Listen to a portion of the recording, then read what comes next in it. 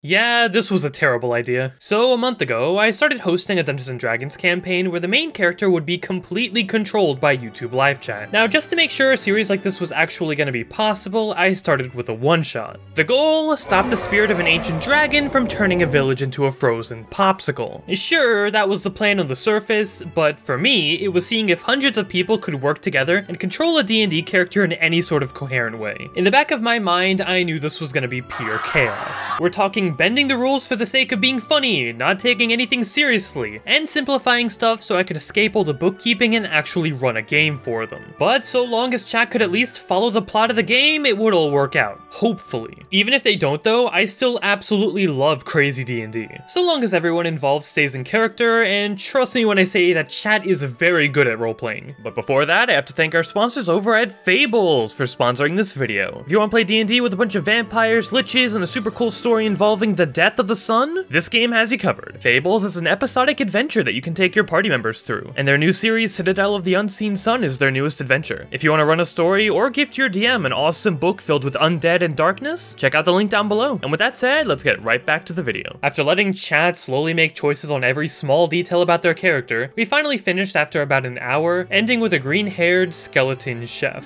First, they ran off to a frozen mountain and met a frost giant, which they befriended, married, killed, cooked, and ate. Chat really wanted to get some use out of their chef skills, and I don't think it really mattered what they put into their mouth. If there wasn't anything around to cook, I'm sure they'd chop their own arm off for a meal. Afterwards, chat put out a giant fire like the ones in Ocarina of Time, befriended the dragon spirit, and turned their village to communism. And with the end of that one shot, I gained a lot of insight into how chat was going to go about playing D&D like this. First off, if they aren't emotionally invested in an NPC, their first reaction is always to try and eat them. Second, whenever initiative is rolled, chat instead tries to seduce whatever they're fighting. And third, the faster that members in chat are allowed to speak, the more insane their character becomes. Just to get me to read their messages, everyone resorts to spamming hilarious nonsense, which makes them super unpredictable. So, with the one-shot complete and my data collected, I completely forgot about the Chat Plays D&D series for an entire year. But then I returned. Using all the info from the last session, I created a massive campaign with tons of world building, depth, and challenges for the next livestream. That's fancy talk for I spent around an hour setting up battle maps. Just to make sure things ran smoothly, a minute-long delay would now be on, so people who actually wanted to roleplay wouldn't be suppressed by everyone spamming "eat them" in the chat. And with that, session 1 began. Chat's new character for this campaign was a blue dragonborn. They wanted to be a robot, but I didn't own the book for that, so scaly it is. Chat used to be a pirate on the high seas, plundering fish to get by. Years passed and their father mysteriously left. This caused Chat's mother to become a cannibal for some reason, and she taught her child that eating people without their consent was a perfectly normal thing to do. Eventually, the forest around their village began to turn evil. Dark magic was corrupting people and turning them into monsters. Chat's mother became a wicked hag. The village was in trouble because she ran off and began abducting people. Well, more than usual now. Chat had to stop her. They began the journey and killed everything that got in their way. After dropping a tree on an owl bear and burning some goblins alive, they found their evil mom. Chat tricked her into drinking poison soup, pushed her into her boiling pot, and incinerated her corpse, with a single teardrop falling from their cheek as they walked away from the flames behind them. Chat returned to the village. Session 2.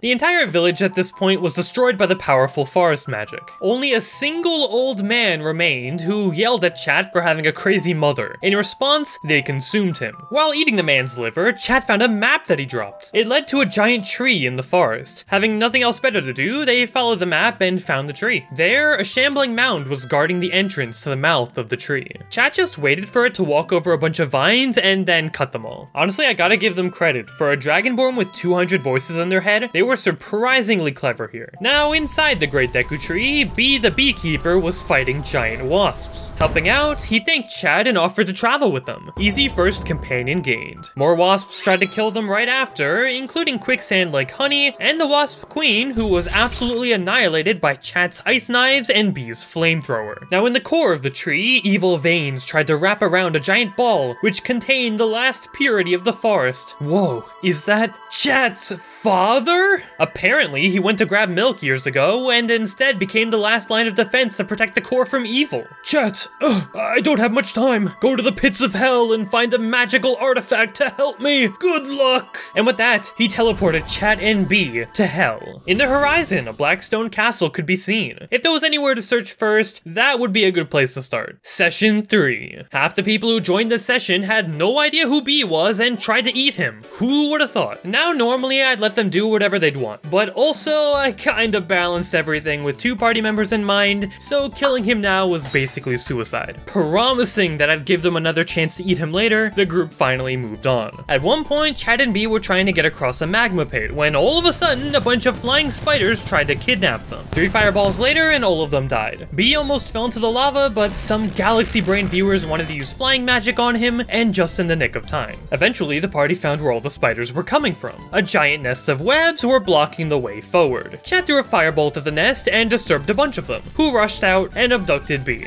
Huh. Guess it's time to go save him. After taming one of the spiders and using them as a mount, Chad flew into the nest and tried to find the cocoon he was trapped in. They found some treasure first though. I just rolled the dice and gave them whatever showed up. Whoa, that's a low number. Wonder what amazingly powerful magical item they'll get.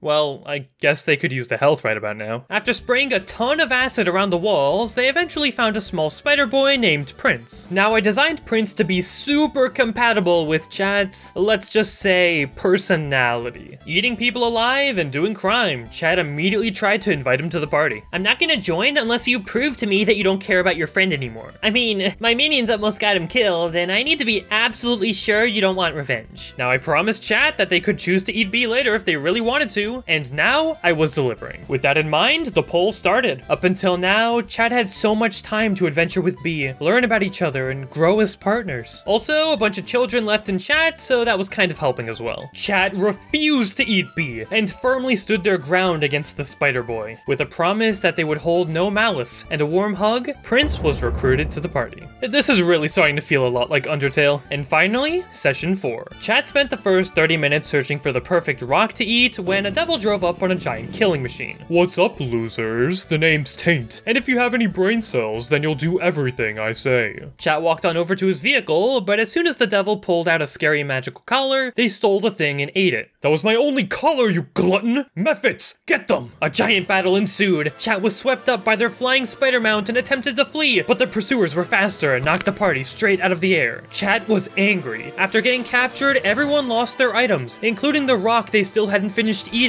All of their stuff was forfeit in exchange for the magical collar they broke. And if anyone wanted their stuff back, Chat's party would need to steal a chest from a rival group that stole something from the devil. It's just a massive circle of people stealing things from one another. The group was let free and Chat snuck into the rival camp. They got behind a werebore guard and whispered into their ear, "Hey, can you give me lycanthropy?"